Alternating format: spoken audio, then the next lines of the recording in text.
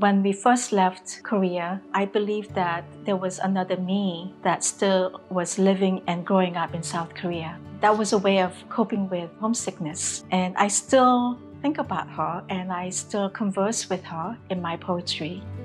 My name is Mee Choi and I'm a poet and translator. In my work, I try to focus on depicting war, historical trauma, collective and personal memory, exile, dislocation, and politics of distance. I am writing about historical events that took place in South Korea to understand my life and even my father's life in the context of the power relations between Korea and the US.